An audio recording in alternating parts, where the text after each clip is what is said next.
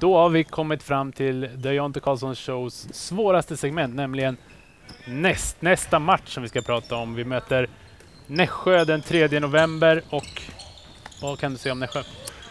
Först och främst så får vi hoppas att deras coach Ralf Jimenez blir frisk. Så get well coach, we're cheering for you.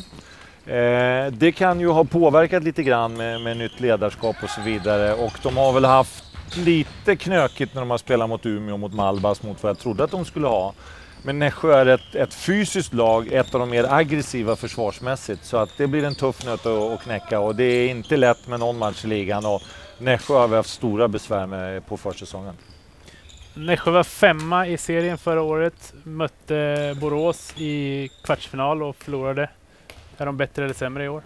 Jag tycker nog att de är bättre. De har spelat tillsammans, de har spelat med sitt anfallssystem, de har spelat med sina försvarsregler. De är många spelare som är kvar, några som är nya, som har tillfört mer saker. Så att jag tycker nog att Nässjö tillsammans med Jämtland faktiskt är det laget som, eller de lagen som har tagit störst steg och förbättrat sig jämfört med förra året.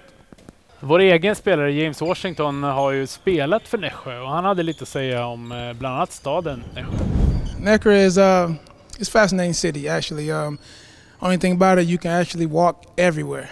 So it's pretty small, but you know, the fans there, they were great. You know, the gym is small, so every game was sold out, it was packed, and the kids, they showed me so much love there. The fans, they were great, and Anna, the owner, and the GM off Karlsson, they showed me a great time, and they supported me, and I learned a lot when I was in Nässjö for sure. The character of Nässjö team, I think you got to think about coming from a small city and working hard.